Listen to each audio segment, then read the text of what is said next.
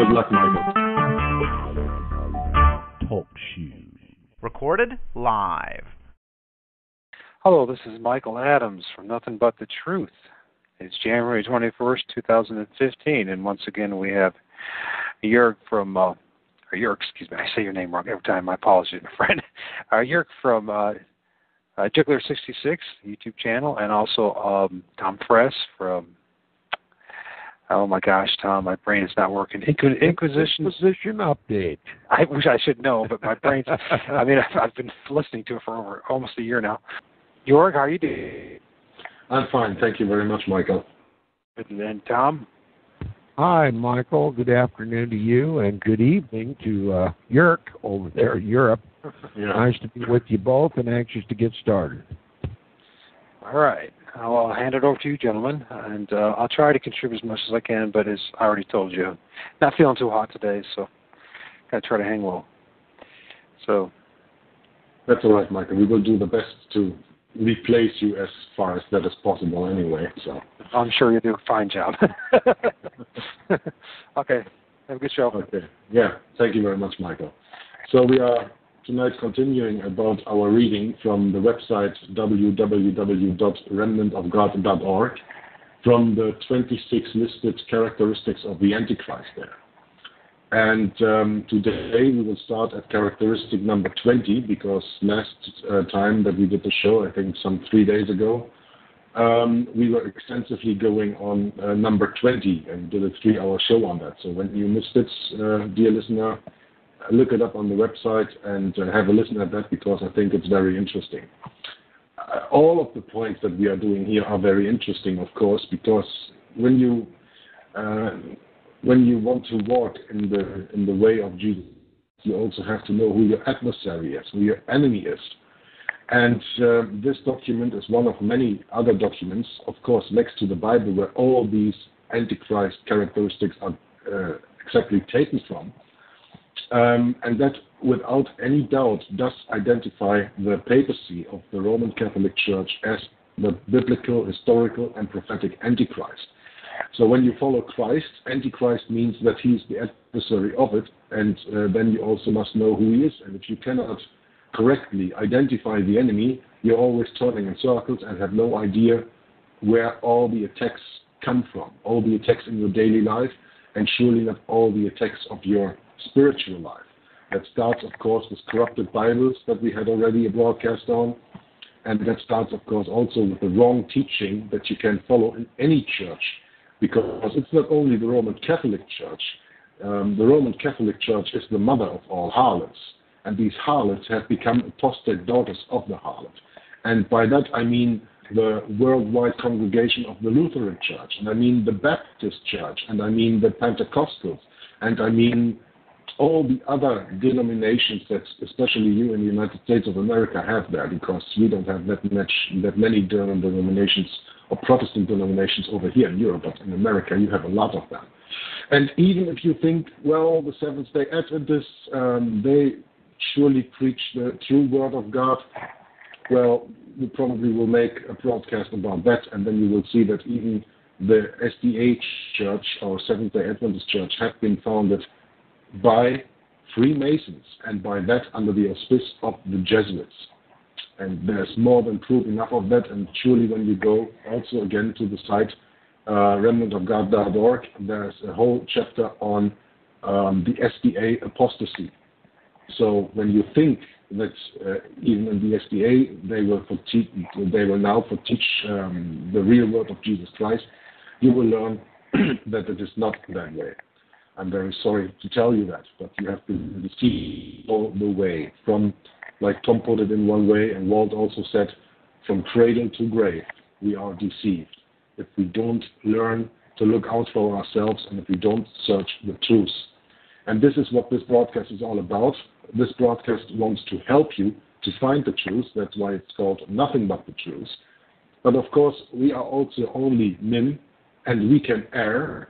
And when we err, we stand for it. So when you are listening to this now live in the broadcast, you can, of course, write something in the chat room and put questions in there or comments in there. And as we have time, when we will have go into that, of course, like we always do in these broadcasts.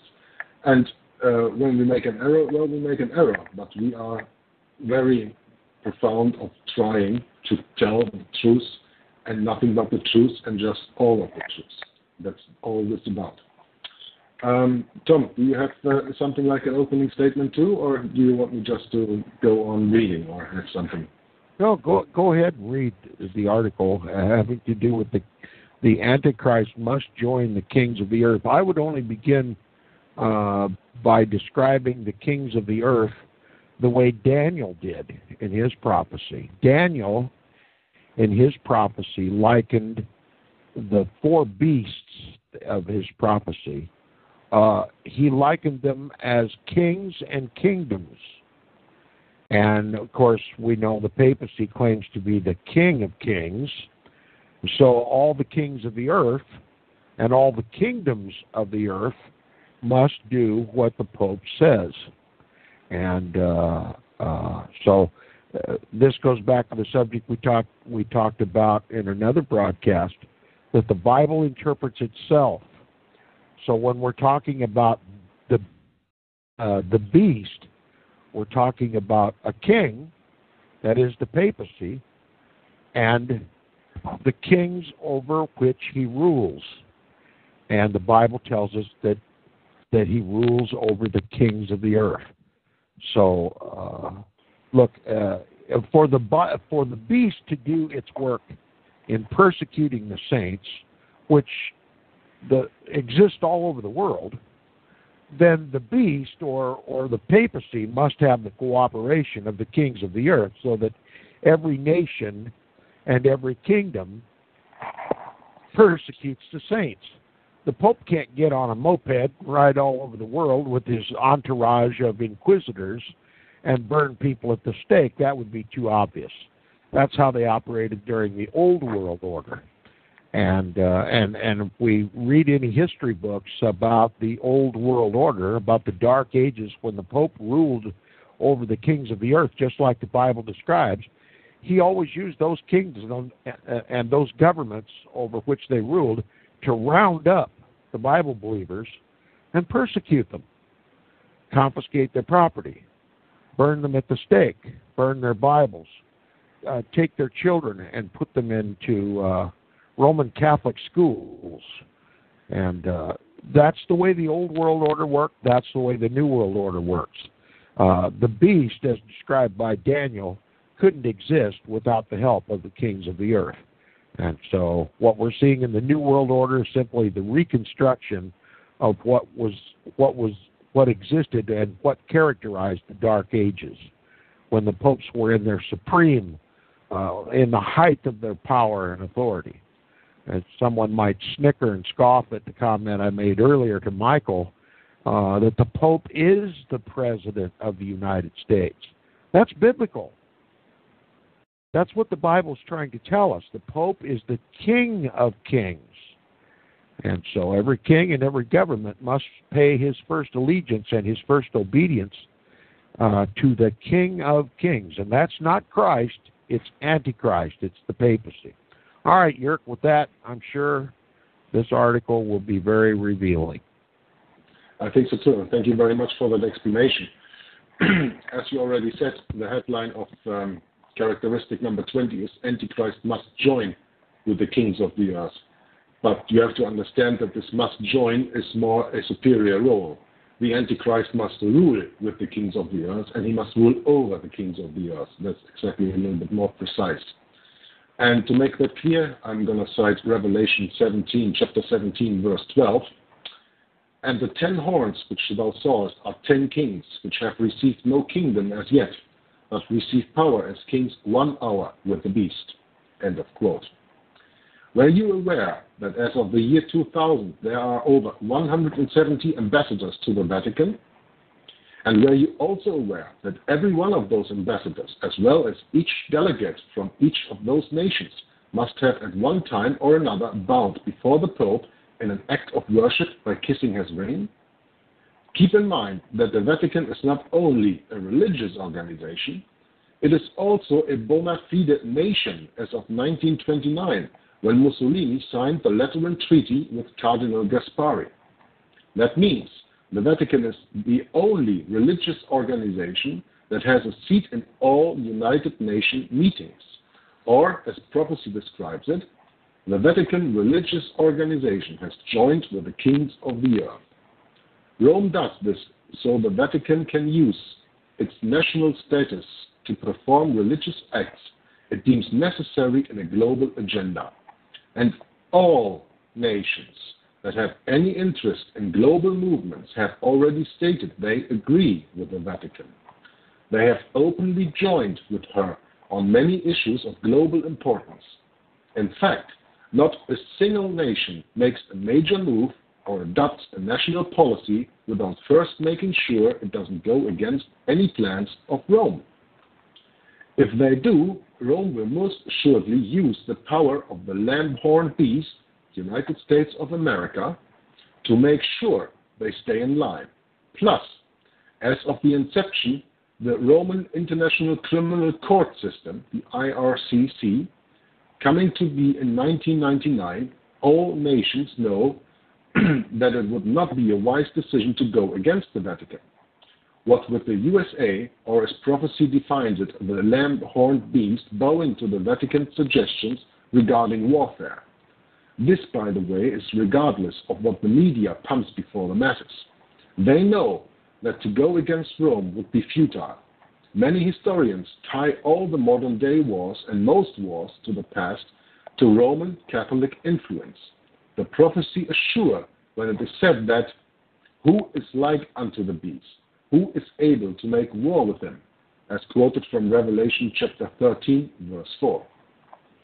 Of course, this final hour prophecy being spoken of is yet to arrive, when all the kings will join with Rome and in its globally realized attack on the true Christian that follows the Lamb whithersoever he goes.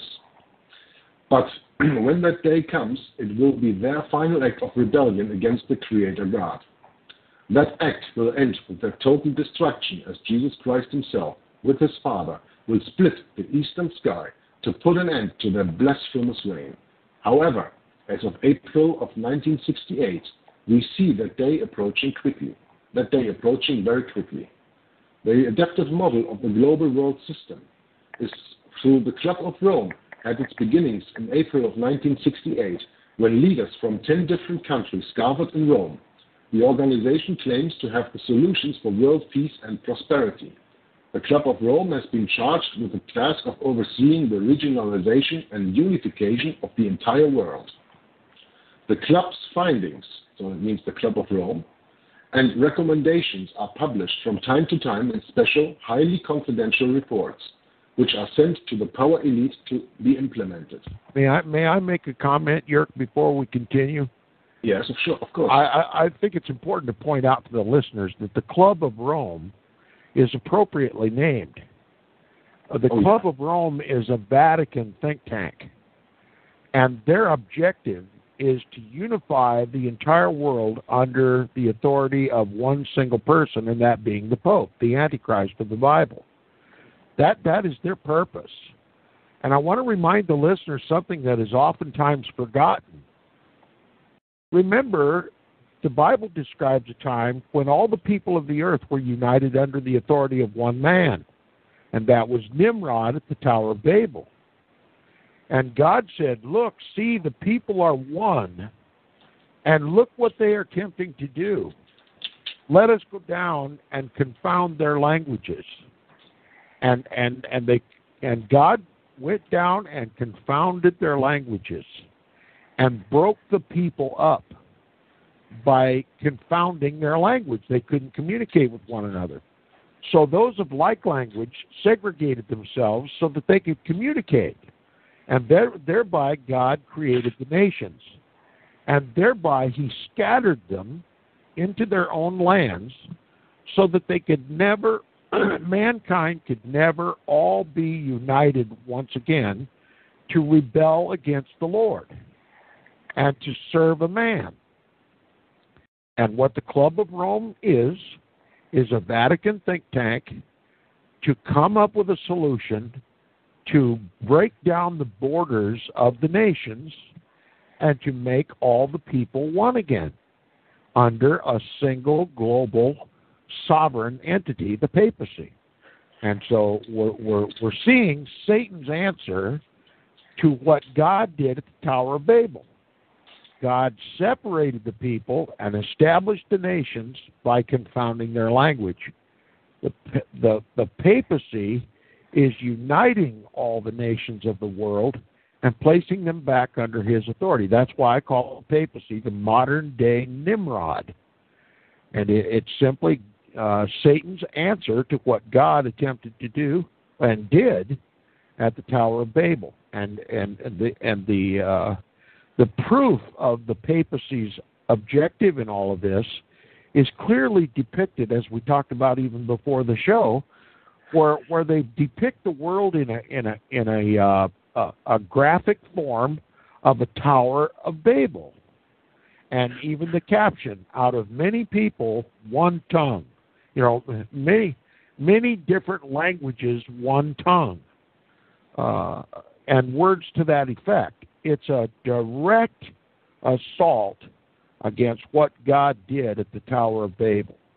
And it marks the papacy as the Antichrist. It marks the Club of Rome as a functionary of the papacy, of Antichrist. And I just didn't want that to be lost to the listeners. I mean, sometimes when we start talking about these organizations, we fail to make the link back to the Vatican. And we fail to remind sometimes the listeners what the Vatican's objective is globally. And many people just don't accept the things that we say about the papacy unless we show them. And look, the title of this discussion is the papacy will unite with the kings of the earth. And I suggest that people go to Google and type in the word Pope and then the name of any president or king or potentate in the world.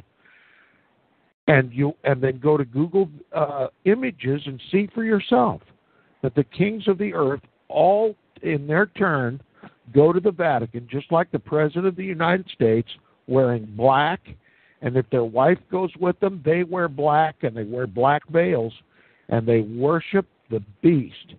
They worship the papacy. They obey him. They bow down and kiss his ring. And as unlikely as this sounds to many people today, it's as obvious as the nose on your face. This is easily researchable information. And what role the Club of Rome plays, what role the United Nations plays, what role the European Parliament plays, all the Bilderbergs and all these Vatican think tanks are working on one objective: to unite all the kings of the earth again in servitude to the papacy. And Michael even begins every program with a reading on Yahoo News, headline after headline after headline, focusing on how the Pope is instructing the kings of the earth and how much influence the papacy has on every aspect of our lives. And they're all implemented. All of the Vatican's teachings are implemented through our civil laws. And this is where, again, I'd like to make mention and recommend people go to YouTube and watch the video by Richard Bennett entitled Vatican Control Through Civil Law. Vatican Control Through Civil Law. And you'll see this for yourself. And it'll start to make all the sense in the world. It'll help you understand what direction the world is going and what purpose it serves, and be able to then see who the enemy is and how he functions and how we need to be separated from that and joined to Christ and him only. It's the battle of the Titans, Satan and Christ, and we have to make a choice. The kings of the earth are serving Satan. They are confederated against Christ. They are confederated with the papacy. And we're all their subjects in this realm, in this life. But we have to resist this evil. And I've said before, I'll say it again, it's crunch time for Christians. It's now apparent what Satan is doing through the papacy and the kings of the earth over which he rules. And this article is making it plain. Thanks for just giving me a moment to impress upon people the importance of what you're reading to them. And hopefully they'll take it upon themselves to do their own research. Go ahead, Jörg. Well, that's why you're here, Tom, and thank you very much for explaining that a little bit deeper. And you gave me a chance to mention also something else. In my early stage of awakening, I uploaded a video on YouTube on my channel Juggler66 that is called Dr. John Coleman, the Club of Rome, Chatham House, and the Committee of 300. That is even a video that I'm uploading right now on vid.me, because somebody told me that there's a video platform where you can even be anonymous. So I'm going to upload there a lot of videos now too, see how that goes. And if you have any doubts on the 10 regions, well, first of all, when you have about, 180, 190 nations in this world right now, and then you combine all these nations into 10 different regions, these 10 regions can be easier handled than 190 plus nations by themselves, individually. And if you want to see proof of that, just type into your Google engine 10 world regions or 10 world regions map. And you will get about 528 million results, as I got when I just typed that in. So you can do an extensive search on that for yourself. And you don't have to take our word for it. You can always check on yourself. Like I always said in these broadcasts, do your own research. Believe no man. Okay, continuing this last paragraph, I'm going to start from the top on the last paragraph. The club's findings and recommendations are published from time to time in special, highly confidential reports which are sent to the power elite to be implemented. On September 17, 1973, the club released one such report and entitled Regionalized and Adaptive Model of the Global World System. The document reveals that the club has divided the world into 10 political, economical regions, which it refers to as kingdoms.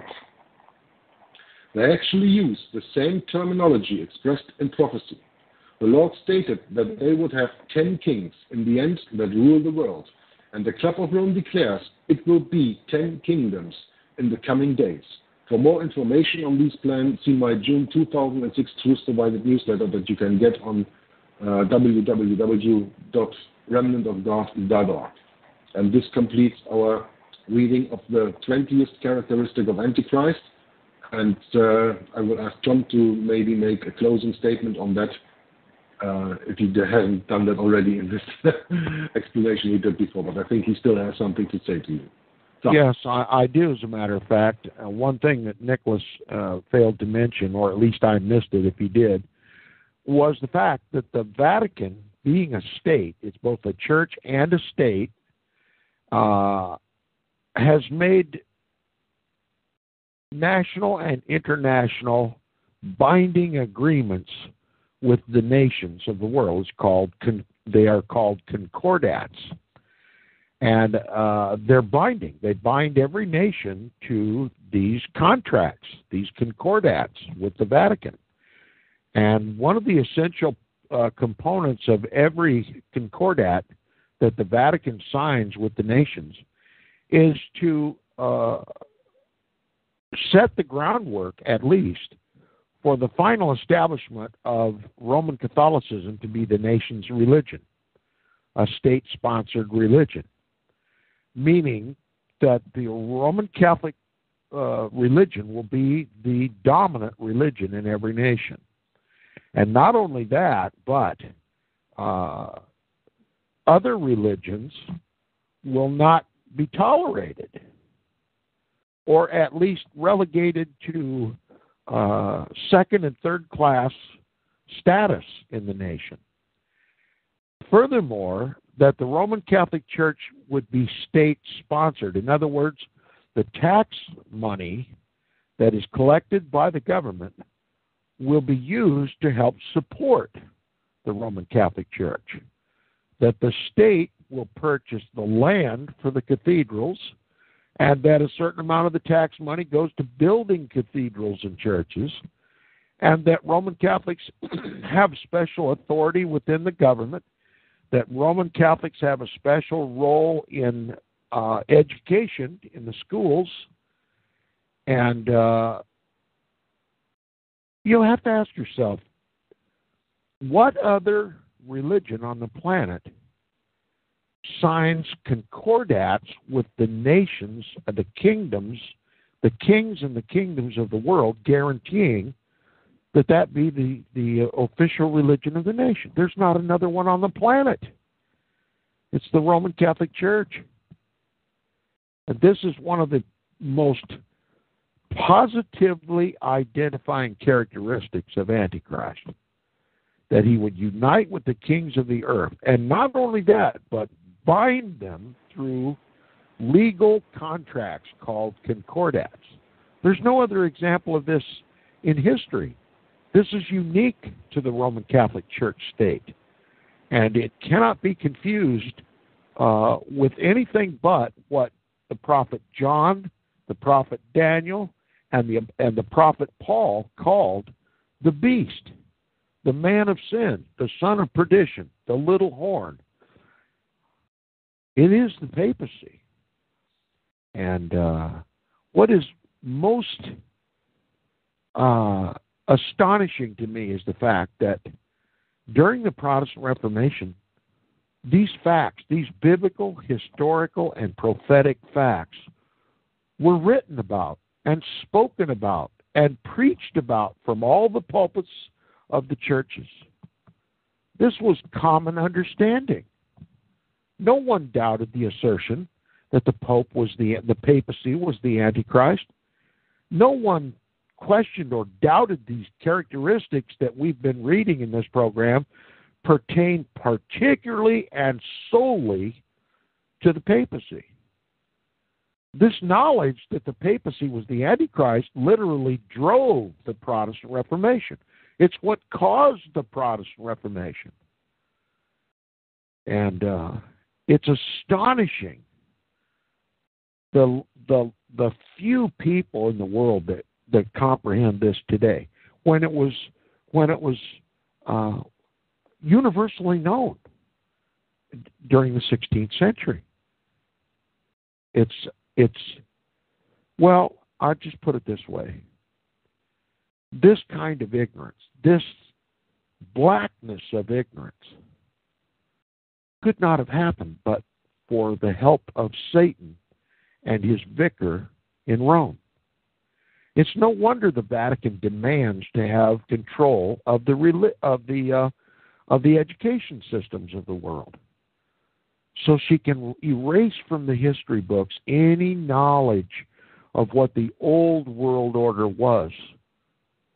Because if we knew what the old world order was, we would, each and every one of us, recognize what the new world order is. And when one becomes more and more aware of what the old world order was and how it operated, and what changes are taking place in domestic policy, foreign policy, international policies, these leagues of nations, the United Nations, the Vatican's input on nearly every aspect of human life, its focus upon the governments of the world, we would, each and every one of us, instantly recognize what is really taking place. None of us would be deceived by the bankers or the rich ruling elite or the secret societies. We would know who runs them all. And I hope before the Lord takes my last breath that I am able to inspire people to investigate these things for themselves, see it for themselves. And Nicholas from remnantofgod.org does a marvelous job. But I dare say that there aren't but a handful of people within the sound of our voices that have ever even heard of a concordat. What is a concordat? It's a binding agreement signed between the King of Kings in Rome, the Vatican, the papacy, and the governments of the world. And you have to ask yourself, why have I never heard about a concordat before? Go ahead, Jörg. Thank you very much, Tom. And I also have to state something else, but in the same matter, of course. Nicholas was talking in the beginning of my reading about the Lateran Treaty, or the Concordat, that was signed between Mussolini and Gaspari in 1929. And I have something that is also very important, and that is, for me as a German, very important, and most people in Germany are not aware of. Within less than half a year of Hitler taking power in Germany in 1933, the German Reich also signed a concordat with the Vatican. Interesting to see is what people were involved in there. And I'm going to read a little bit of the Wikipedia page that speaks about the Reichskonkordat from 1933, 20th of July, by the way. So that's only about 4 months after Hitler came to power.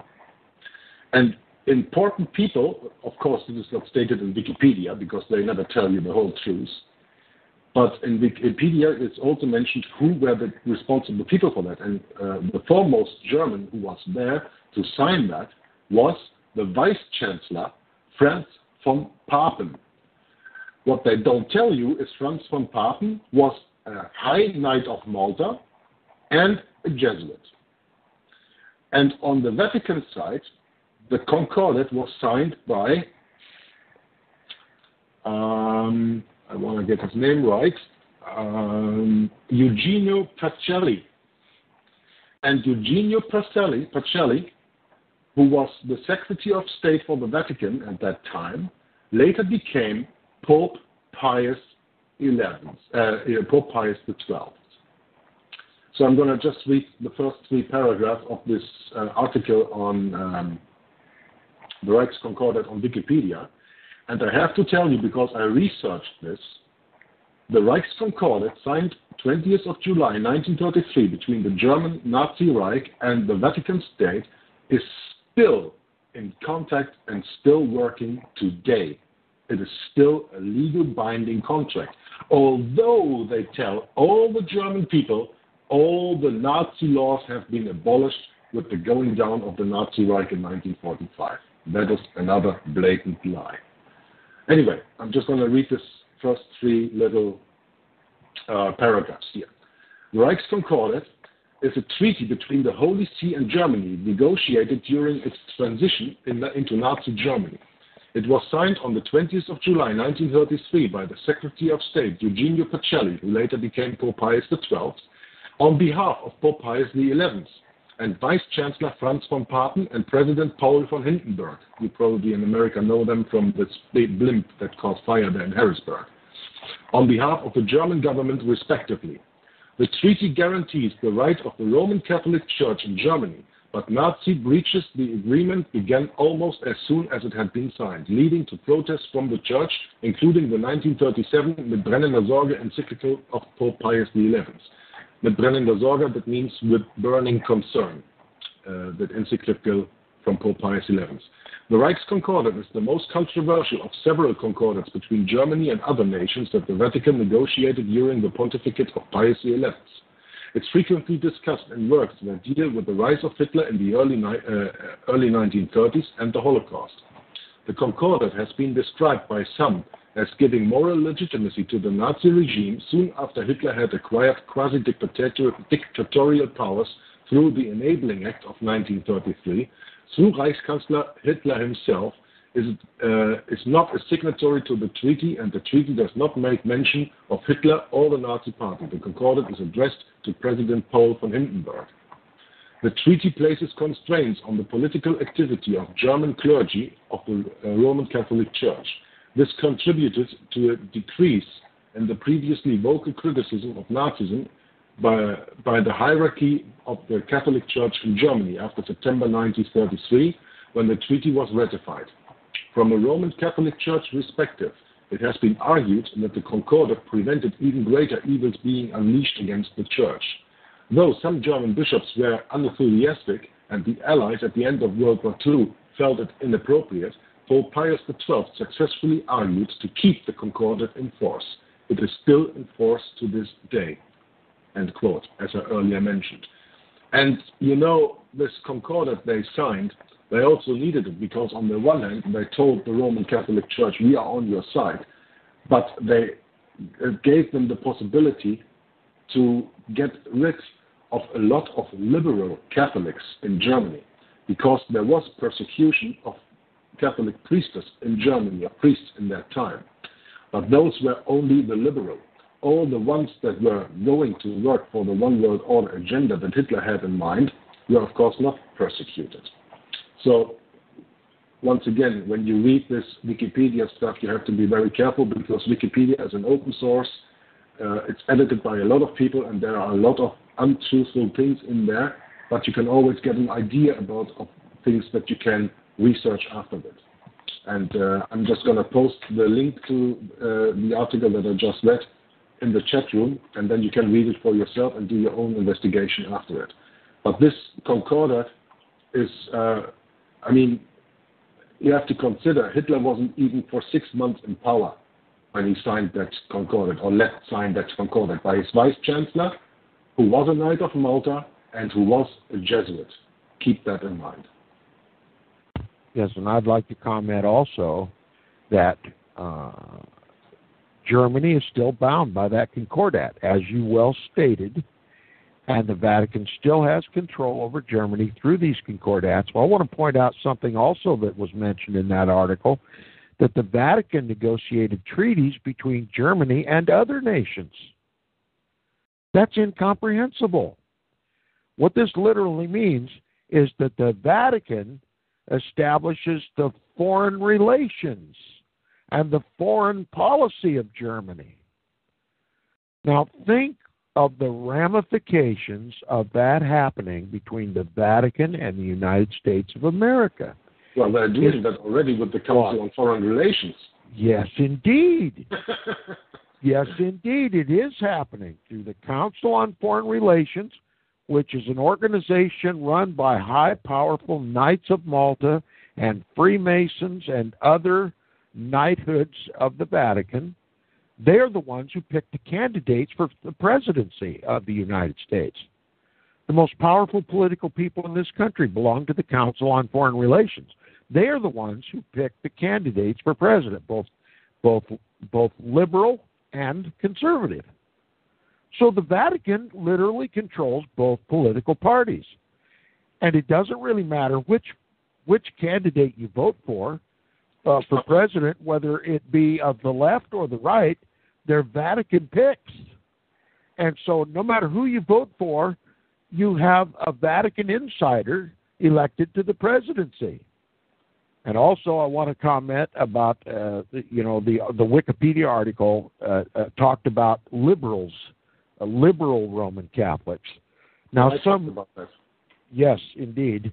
The liberal Roman Catholics from Rome's point of view is those who wish to change the Mass or offer the cup, the Eucharistic cup, the blood of Christ to the laity, like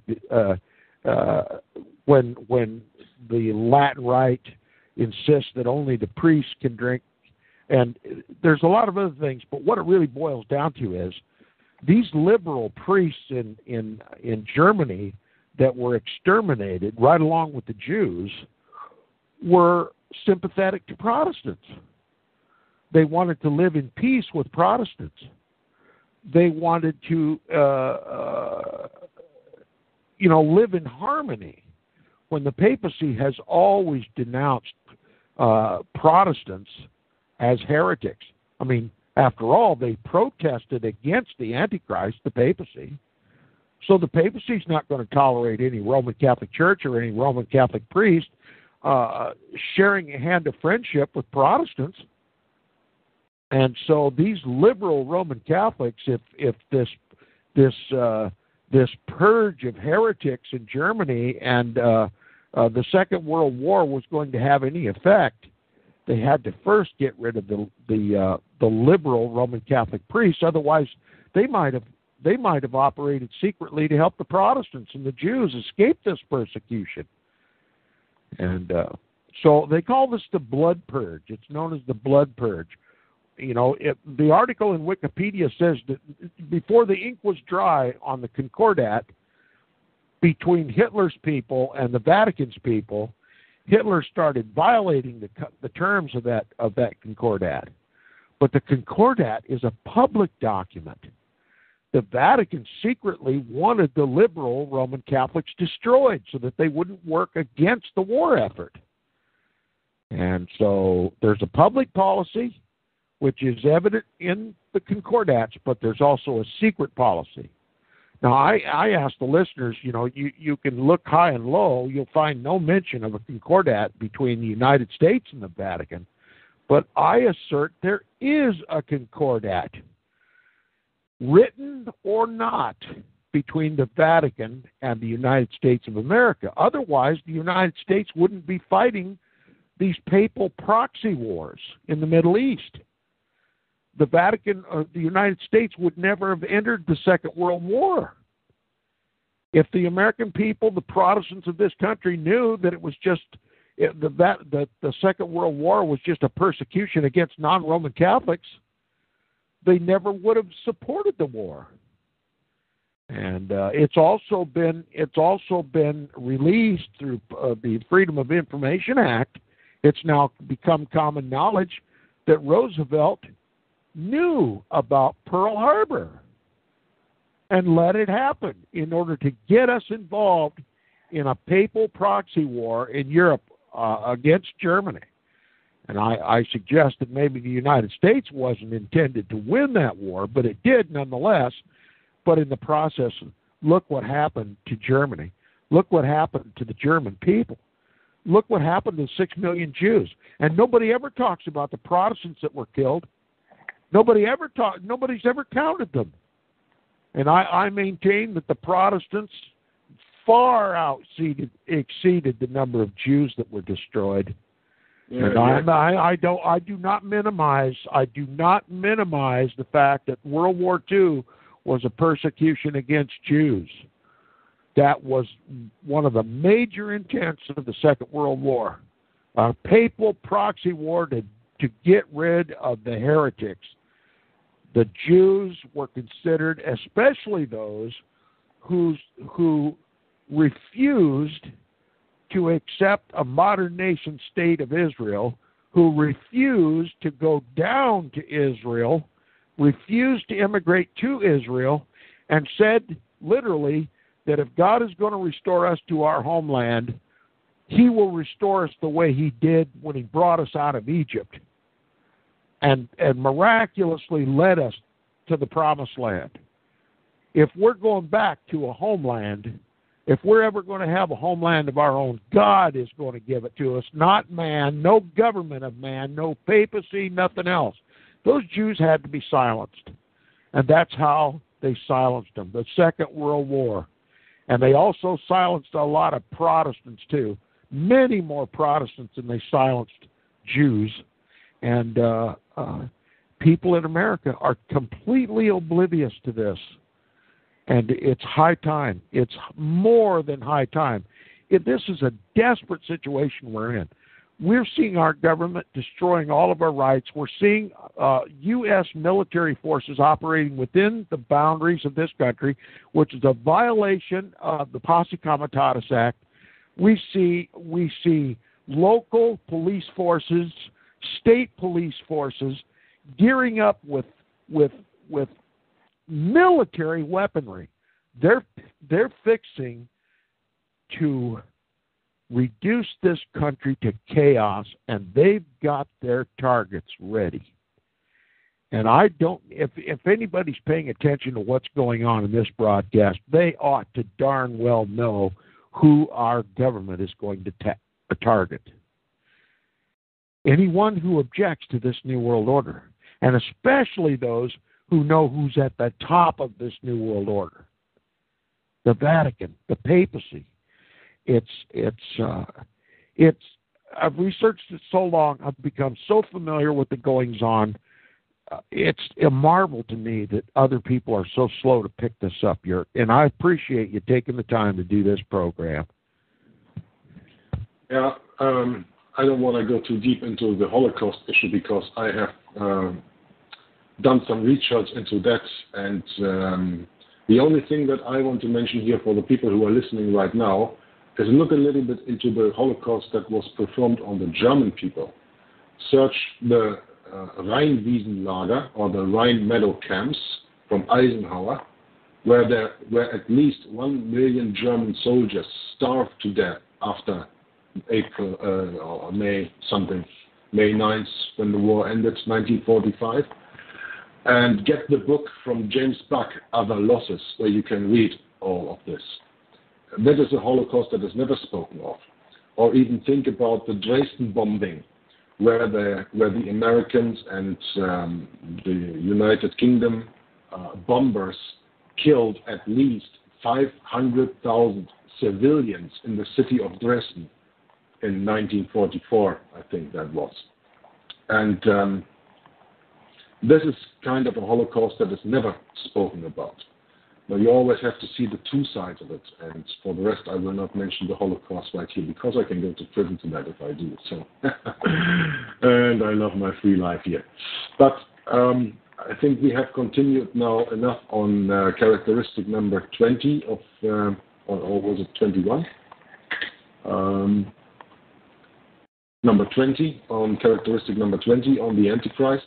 And I will go on reading the document on characteristic number 21, then, that is. And that is entitled, The Antichrist Will Mock Christ So As to Confuse the Unlearned. And that, of course, is an easy thing to do when the Antichrist controls all the Bibles that are out there. And again, I advise you to go to another broadcast that we did on the counterfeit Bibles, where Tom did a lot of explanation about how and why the AV 1611 King James Bible is the only reliable Bible that English-spoken people have today to study the Bible. Because when you read the NIV and the NSV and all these other Bible versions, you will see how corrupted they are. And Michael also did a very good thing about that when he mentioned the website BibleHub.org, I think it is. Just type in Google Bible Hub and you will see that, and there you can compare what is written in the King James and what is written in the other Bibles. So, of course, the Antichrist will mock Christ so as to confuse the unlearned, and he will surely use all the corrupted Bibles that he has put out there in the time, in the meantime. So I'm going to start reading here now the article. Many people the world over will be drafted into total acceptance of the Antichrist theology by sheer ignorance. This is becoming an easy task for Rome, in fact. They have already gotten their churchgoers to refuse the Bible. All throughout its history, it has shunned and even declared the Bible a dangerous book. Most Catholics that I have met before and after leaving this church have stated they never read a Bible. In 1229 AD, the Catholic Church even put the Bible on the index of forbidden books, as we learned earlier. So that was mentioned in another characteristic of the Antichrist. And there are a lot of quotes from even the Vatican and the Roman Catholic Church where you can look that up. And I guess we will make another broadcast on that. Rome still has a problem with the word to this day. Walk into any Catholic church and you will find what they call a mislet, to be used for the Mass. It's a small booklet filled with prayers, bits and pieces out of context Bible passages, and songs to be used in the Catholic Mass. I recall at the use how some people would get strange looks if they would enter the church with a Bible. By the way, it's not just Roman Catholicism that has this problem now. On my bogus Bibles page, you can look that up in the index on the webpage, in the warning section of the website, I share proof that the Vatican has been instrumental in rewriting the modern-day Bible to fit their dogma. Start at the top of the page and work your way down. You will see a pattern as to why certain verses have been rewritten or completely removed from most Bibles today. I share the facts on two of the most popular Bibles on that page, the NIV and the NASB. If you never heard of these before, be prepared for a shock. Well, like always, I don't read this document beforehand, so you see what I just mentioned is coming up as topic here.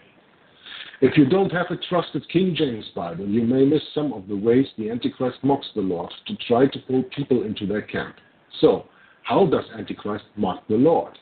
There are actually hundreds of ways, but to give you a quick idea, I have a few I can share with you here.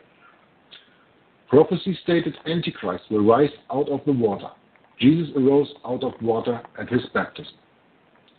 Jesus reigned the earth for 3.5 years in his ministry. The Vatican killed over 500 million people and reigned on earth for 1,260 years. 1,260 is actually 3.5 prophetic years, as we learned earlier in another broadcast also. Jesus was mortally wounded at his crucifixion. The Vatican was mortally wounded in 1798. Jesus resurrected. The Vatican resurrected in 1929. Both Christ and the beast have many horns. The Lamb of God has 7 horns in Revelation 5, verse 6. The beast has 10 in Revelation 13, verse 1. Both Jesus and the beast seek and receive worship. Both Jesus and the beast have a global and universal agenda. Jesus for the good of all eternity, for eternity. The beast for the death of all for eternity. Jesus was born of a virgin. Antichrist of old stated Tammuz was born of a virgin. Both Jesus and the Vatican claim a day or rest and worship. Jesus is Lord of the Sabbath. The Vatican admits to inventing Sunday as their day, as we will get into much more detail later. I could actually go on and on with literally hundreds of proofs that shows the Vatican will take the Bible, will take what the Bible says and then twist it to a fit pagan or Babylonian doctrine. But I feel this next set of facts should suffice. I share this because it is quite shocking and eye-opening at the same time. It has to do with the Roman Catholic mixed guard of Christmas. The facts I'm about to share is but a very small portion of facts from my Christmas page on the website and the warning sections of the menu. There's so much evidence on that page that shows every aspect of Christianity is mixed with paganism and then used to mock the Lord Jesus Christ. But this set of facts I'm about to share is what I consider to be the best example. So, Tom, if you're there, yes. Would you go along with me doing the same I did with Michael last time? I read one column and you read the other one, so that means I read what Santa Claus says and you say what Jesus Christ says. You're on that page? No, I'm not. Show me how to get to it, and I certainly will. Page 94 on the PDF document. You got that one? I don't think I have the PDF document. Okay, it's Santa Claus strangely compared to. No, but when you have the unlearned one, just the characteristic number 21. Well, you are reading from, and yeah. Sorry to interrupt here, but if you look at those columns too, it's not really where it says Jesus Christ. It's just giving the verses. Yeah. So unless you want to go through the verses throughout the Bible, which is not a bad thing to do, but there's not actual quote from Jesus. It's just that would be to great extent. I see what you mean, but I just thought it would be interesting if Tom just read the Bible verse according to the sentence that I read. So right, best for you just to read the sentence, and it's yourself. Oh, okay. Then I will just go on and reading it.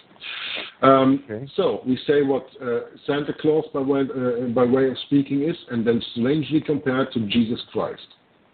First point. Santa Claus has white hair like wool.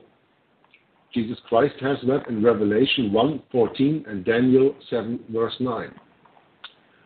Santa Claus has beard curly and white. And the comparison to Jesus Christ is then in Isaiah 50, verse 6, and in Revelation 1, verse 14. Santa Claus comes from the North Pole, and you can check that with Ezekiel 1, verse 4, Exodus 26, 35, and Psalms 48, verse 2. Santa Claus is omniscient, knows about all. And you can compare that in Revelation 19, verse 6. Santa Claus is ageless and eternal.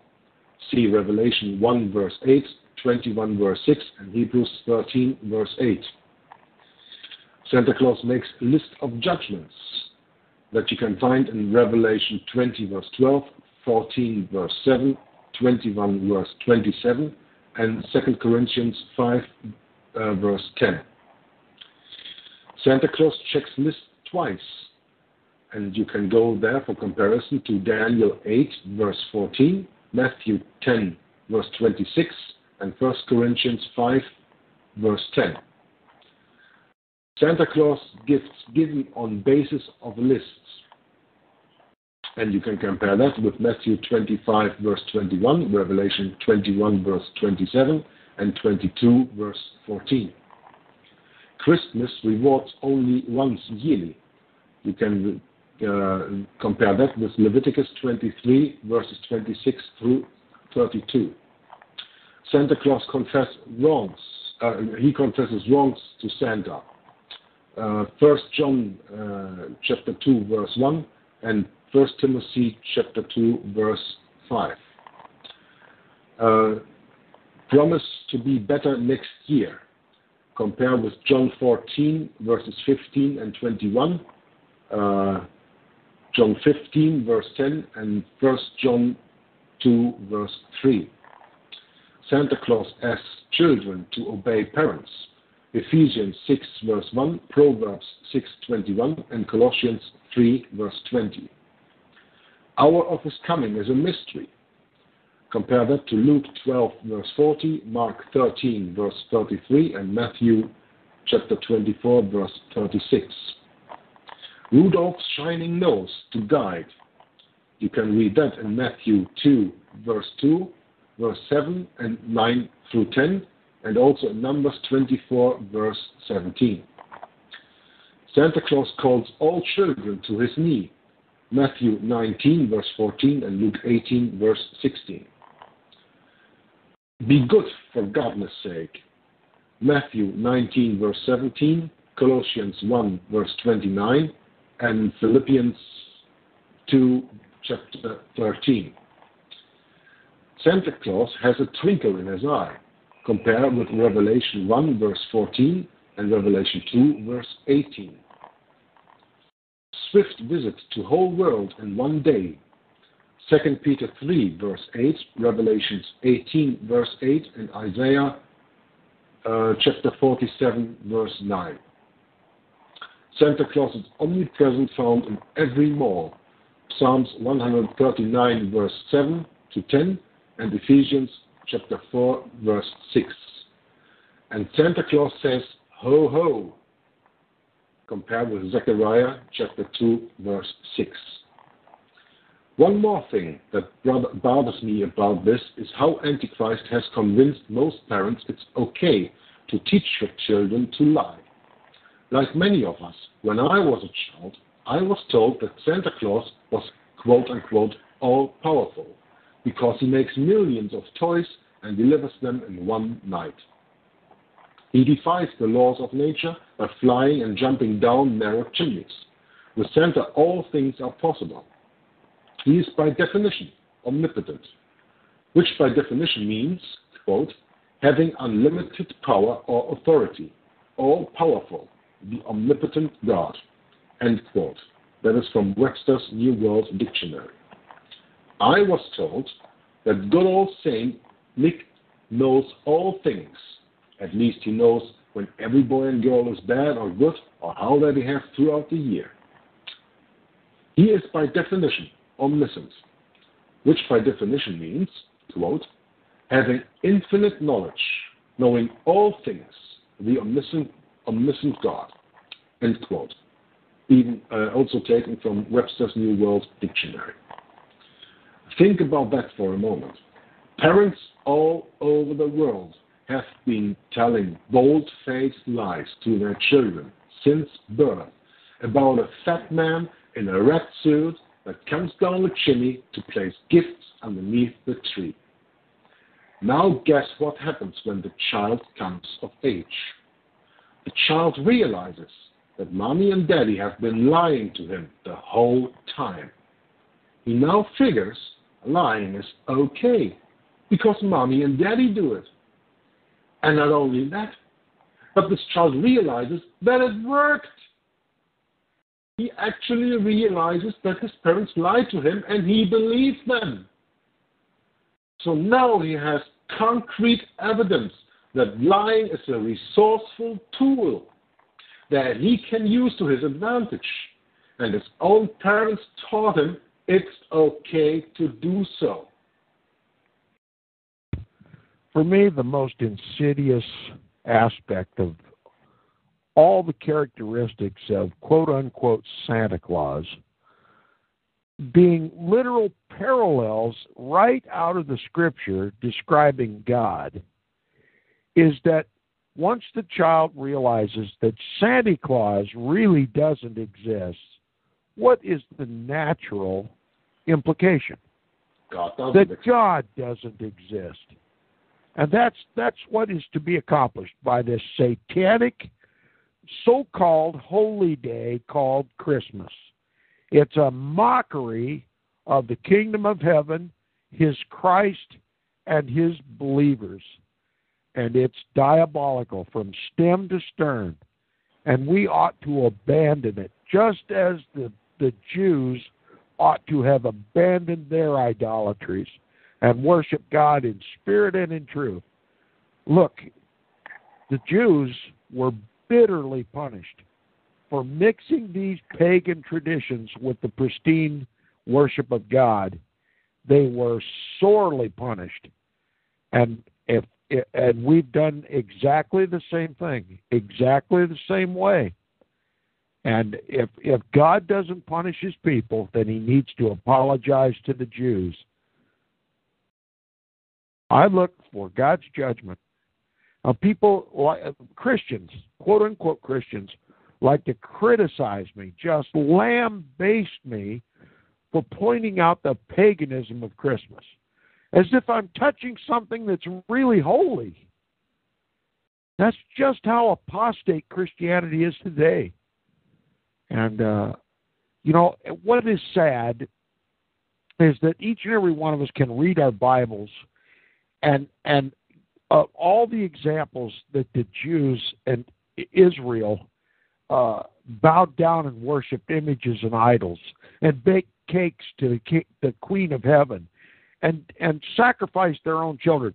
And we see how in the world could these people who God led out of Egyptian captivity fall to such depravity? We can easily see how the Jews betrayed God, but we can't see our own, and we won't admit our own. And I'll tell you what, I've received death threats from people for telling the truth about Christmas, but I won't be silenced. And I thank Nicholas from remnantofgod.org for taking such great pains to show the apostasy. I thank you, Brother Yerk, for reading these characteristics of the so-called Santa Claus and how they directly parallel what is said in the Bible about our God. Literally, Christmas does nothing but make a mockery of the God of heaven, leads us all into parallel mockery of the God that we profess to serve, and all of it for our own destruction. And, everywhere in the press, you'll see condemnations against the war on Christmas. Well, I'll tell you what, it's an all-out war, and I know who's going to win in the end. There were days in my life, most of my life, as a matter of fact, I'm nearly 60 years of age, and I participated in this abomination. I'll never live it down. I repent, and I think God's people ought to all repent of Christmas and all these other so-called Christian holidays that are not holy at all. They're diabolical from their root. They're designed to destroy us and to so anger our God that he punishes us. Listen, it's one of the great strategies of Satan. He doesn't have to lift a finger against us to kill us. All he has to do is cause us to anger our own God and let God destroy us. He saw it happen to the Jews, and he's going to do it to us too. And I don't want to provoke my God to wrath. I've abandoned Christmas. I've abandoned Easter. I've abandoned the so-called Christian Sabbath, Sunday, and I'm going to worship God in spirit and in truth, and I don't care how much criticism I get for it. Back to you, Yerk. Thank you, Tom. And that was a very interesting point that you made about there, that when the children learn about the deception of Santa Claus, that they actually also think that is, of course, a deception of God there. And that's one more step in taking away the Bible and the Word of God of the daily lives of the young ones. And I don't know where the quote exactly was made from Jesus, but he said, if you betray these young ones, you'll be better hung up with a millstone and thrown into a river, right? That's one of the things that he said in his gospel. Okay, I continue the text right now. The Library of Universal Knowledge says, quote, Nicholas Saint, or Santa Claus, a highly popular saint of the Roman Catholic Church and reverenced with still greater devotion by the Russian Church, which regards him as a special patron, was one of the early bishops of Mysia, in Lycia. The precise date of his episcopate is a subject of much controversy. Of his personal history, hardly anything is certainly known, and the great popularity of the devotion to him wrought through his intercession. He is regarded in Catholic countries as a special patron of the young, and particularly of scholars. On the vigil of his feast, which is held on December 6th, or St. Nick's Day, a person in the appearance and costume of a bishop assembles the children of a family or a school and distributes among them, to the good, guilt nuts, sweetmeats, and other little presents as the reward of good conduct. To the naughty ones, the redoubtable punishment, clanborth. The supposed relics of St. Nicholas were conveyed from east to Bari in the kingdom of Naples towards the close of the 11th century. End quote. Thus, the fable is a part of the old relic worshipping traditions of a corrupt church. The nearness of his feast in December to the Christmas festival led to associating the saint and the present-giving idea with the feast of December 25th. We must admit, in the light of the Bible, that it is very foolish and wrong to teach little children the tales of Santa Claus. Little children, keep yourself from idols. And this ends the quote from the Library of the Universal Knowledge.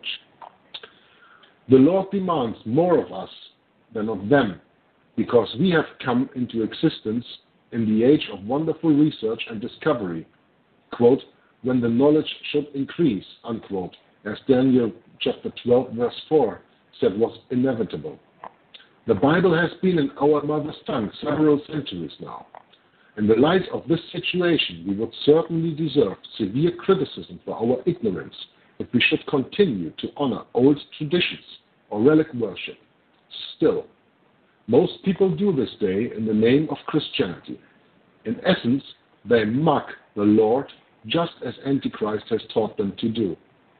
Is this any different than the quote-unquote certain damsel of Acts chapter 16? No, it's not. Sadly, most are completely unaware they are doing wrong. And praise the Lord, we have a merciful God, for it is written that he actually winks at our time of ignorance. Compare with Acts chapter 17, verse 30. Many upright Christians in the past have taken part in the old festival to some extent, and such will not criticize because they did it in ignorance. But in this enlightened age, it is indeed high time to inquire, quote, what concord hath Christ with Belial, or what part hath he that believeth with an infidel, and what agreement has the temple of God with idols, unquote, from 2 Corinthians chapter 6, verses 15 and 16. We as Christians need to take a stand and stop this open mockery of our Lord Jesus Christ. If the Vatican wants to continue on, let them. But as for me and my house, I will serve the Lord. Still, many Christians, not only Catholics, but also Protestants, continue year by year at the Christmas festival to honor the old idol relics under a Christian garb.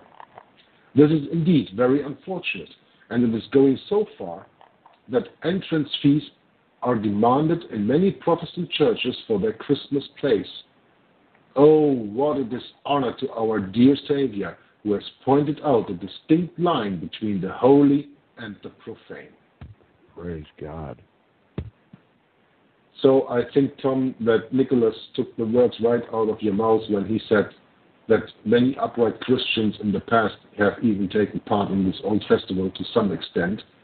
And of course, I did that also. The first time that I did not celebrate Christmas anymore was, I think, some 2 years ago. Before that, okay, I lived alone. I didn't really celebrate it anymore. It didn't mean anything to me. But up until the time I was married, that's about 11 years ago right now, Christmas was a very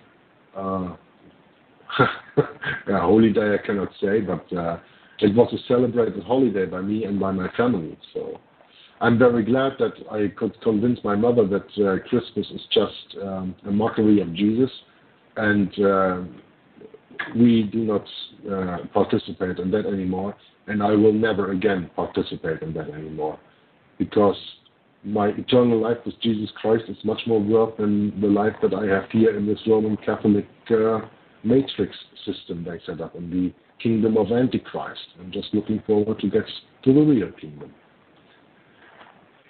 Very well said. Okay, we have been busy for an hour and a half. Do you think that we should still take on the next point, or shall we leave that for the next reading and maybe come to a closure right now? Well, I think an hour and a half is long enough for most people, and especially when they're hearing information that is so contrary to the common belief. I think it becomes overwhelming to people. But I think it ought to be clear by those who are of honest souls, those who are of honest hearts, and intellectually honest with themselves. The Scripture condemns most of what is called Christianity today. And we need to repent.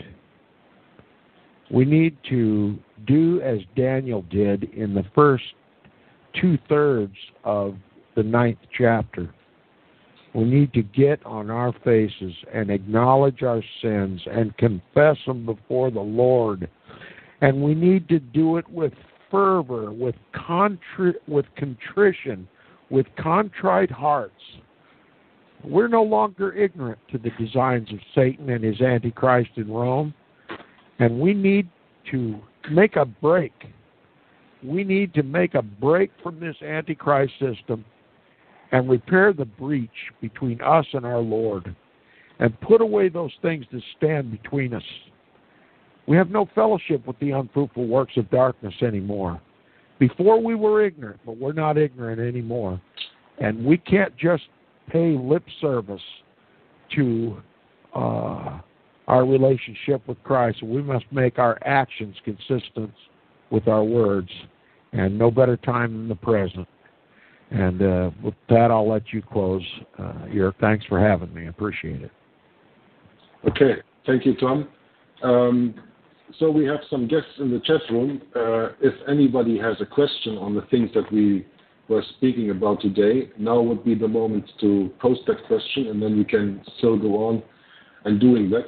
Otherwise, I will round this broadcast up right now with almost an hour and a half going on. And thank you all for listening, and I hope to see you next time. And, we didn't do this for our fame. We did do this broadcast, like all the broadcasts we do here, to bring fame and glory to our Lord and Savior, Jesus Christ. And in His name, I thank you very much. And in Jesus' name, I thank the Father and the Holy Spirit that they held their hand upon us doing this broadcast. And I leave my closing remarks to Tom and Michael. Thank you very much, and goodbye.